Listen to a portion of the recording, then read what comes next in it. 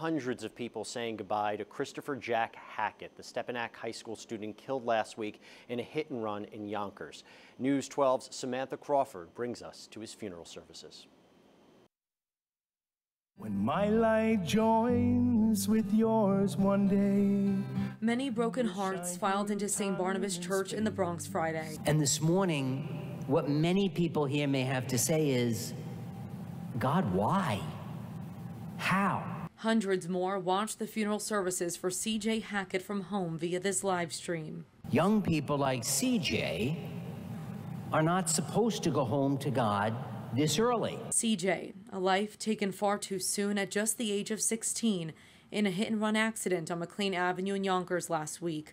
Police saying Yonkers DPW worker Stephen Dolan allegedly was driving under the influence in Florida.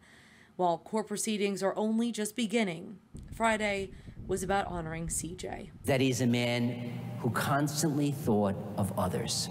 Friends sharing videos like this with us, showing just how outgoing and silly CJ could be. CJ had the most angelic smiles, left us too soon. I'm still in a state of shock. CJ loved what most boys his age do, playing video games and basketball with his friends. He had just gotten his driver's permit and had one of his first big boy jobs as a waiter. CJ worked at Gavin's Irish Country Inn for my sister, and he worked with my daughter Kathleen, and they were all friends, and he was the most amazing waiter in the world. He lit the whole place up. Everybody loved him. And everybody will surely miss him.